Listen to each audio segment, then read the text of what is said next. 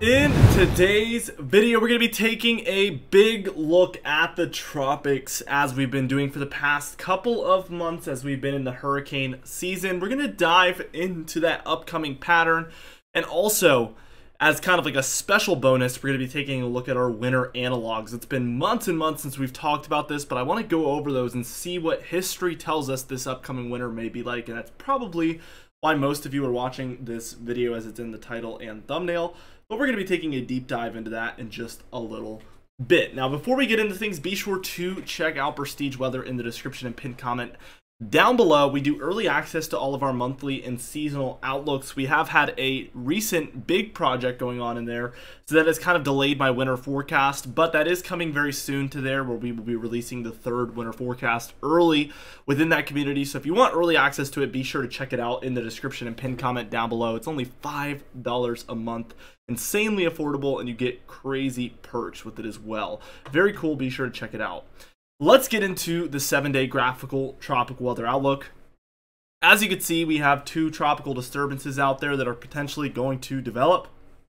We see one here in the Gulf of Mexico, and this one, just like we saw yesterday, has a 30% chance of development over the next 48 hours. Same thing over the next 7 days, 30% chance. As we take a look here at our higher chance, higher probability disturbance here over the next 48 hours, we see a high 70% chance, and then over the next 7 days, an 80% chance of development. So we do expect this one to develop. We're certainly going to be watching for it here over the next 7 days, and daily we're going to be looking at this, of course. Let's just take a look at this upcoming pattern, a couple of recent developments. By the time we take a look at this afternoon time frame, what we're going to see is a storm system moving onshore to the northwest. So we see a 994 moving onshore there, kind of rhyming, but that is what it is, a 994 millibar low pressure center moving onshore there to the Pacific Northwest, bringing rainfall, as you can see, to California, Oregon, Washington, Idaho, Montana, and Wyoming. We do have some showery activity associated with our low that is within this trough. We have a lot of cold air pouring into the eastern United States, and this is bringing some dreary weather with it as well, as you can see. Let's keep going. I want to take us to tomorrow afternoon, and this is going to be for Wednesday, October 11th, and what we end up seeing is that this low has now transferred over here to Colorado, and we do see plenty of snowfall happening for states like Idaho, Montana, Wyoming, here Utah, and even down into Colorado. We're seeing snowfall developing. Still heavy rainfall for all of the Northwest, though. The Southeast here, we see some tropical activity with that lower chance probability. This is either tropical or non-tropical. We've talked about that before. And just like I said before, if you missed those videos, this is going to bring impacts either way. So I don't want people to focus too much on the tropical aspect of this. And I think it should be much more of a focus on the fact that there is going to be some major impacts regardless if this is tropical or not. It's still going to be an impactful situation. Now, let's keep going, and as we reach Thursday afternoon, it's going to be October 12th, we see this low has developed down to a 989 millibar low pressure center. We're still seeing plenty of Rocky Mountain snowfall and even some more medium elevation snowfall, I would call it. So not only the mountaintops, but also into those higher elevation valleys that aren't necessarily the tops of the mountains, but they're not the bottoms either. And we're seeing a lot of this for multiple states. We also see some thunderstorm activity or heavier shower activity here along the warm front portion of this low. So that is worth mentioning as well, as we see something like this is the dynamic here with our low right here. So warm front here, cold front a little bit underneath, and we're going to see this really develop over the next 24 hours here as we reach Friday. This is kind of showing us exactly what the dynamic is here. We have this cold front swinging down just like this, still a warm front up above. So we see warm air surging to the northward in the eastern United States for the day on Friday, October 13th here. And we see cooler air pouring in behind here. This is exactly what we're seeing. Now, as we reach Saturday, on October 14th, we see that this one has now moved into the eastern United States. Cold front reaching all the way down into the Gulf of Mexico. Warm front a little bit less impactful at this point. We're definitely seeing a lot of cold air pouring in behind this low in general, so expect colder times ahead, especially for Saturday, Sunday, Monday time frame. Here's going to be Sunday, if we can get this to load. Here we go. So By the time we're reaching Sunday afternoon, this low has now moved offshore. Notice that the nor'easter kind of slides offshore now, as opposed to riding directly up the coast. So we were seeing something more like this track on the left. Now we're seeing something more like the track on the right. And this would help out a lot to lessen those major impacts for the Northeast and Mid-Atlantic. So we can all have our fingers crossed for this type of a solution. Certainly would be the less impactful situation, as that is going to bring just overall less with it. We do see that over the Northwest, we're seeing showery and stormy activity. Washington, Oregon, California, Nevada, Idaho, and Montana there. And then again, within this trough, just like our first one, we are seeing that dreary, showery weather within it. So that is going to be certainly playing a role. Monday the 16th here, what we see is another storm system moving onshore of the Northwest. Washington, Oregon, California, Idaho, and Montana again seeing precipitation from this. Again, note we still see this dreary weather in the Northeast, Ohio Valley, and Great Lakes. Let's move this towards Tuesday, the 17th, and it's a lot of the same. We do see this low kind of is further north than our original one. So South Dakota is where this one's centered, more exclusive snowfall for the north as opposed to areas like Colorado and Utah, even down into New Mexico. They're kind of being left out in this case, but the northern Rockies seeing some snowfall from this.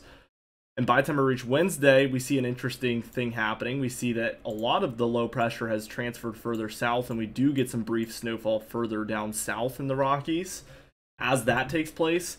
And then by the end of it, look at what we're seeing. Thursday, the 19th of October, we see this low up here in Canada, but look at this stretching cold front down through the United States, and we end up seeing a lot of cold air again wanting to push through. We're seeing the surging warmth out ahead of it, but these warm-ups are much shorter lived than the cool downs.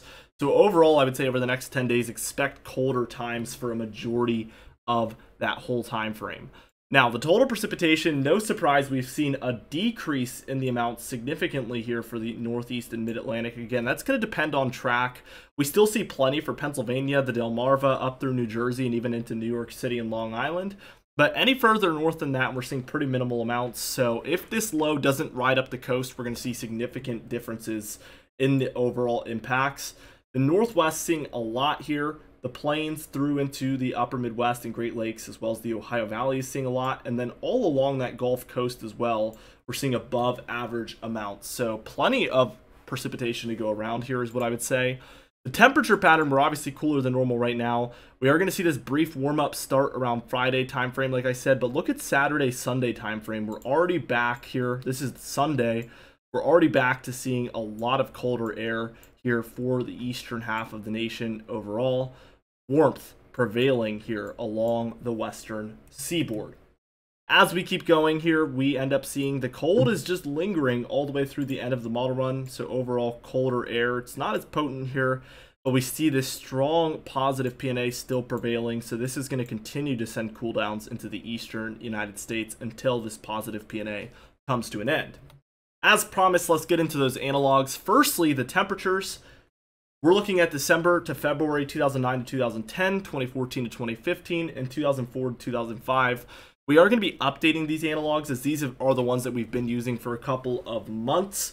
But I do want to update these based on sea surface temperatures. I don't know why I said surface twice, but based on the surface temperatures of the ocean, we're going to be seeing some changes perhaps in this upcoming, but according to our original analogs, very cold in the east, very congruent with what we saw on our winter forecast.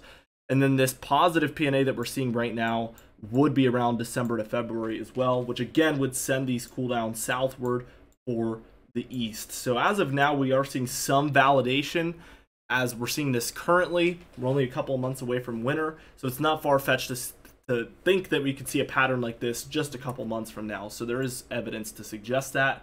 As we take a look at the precipitation, we see the Southwest in particular is an area to watch for above average precipitation, and then up the East Coast here. So I'm going to do an up arrow for the above average here. So let's do this. And then the Northwest and some areas in the interior eastern United States are experiencing below average amounts. So we see these different areas seeing these things. Just going to do that there.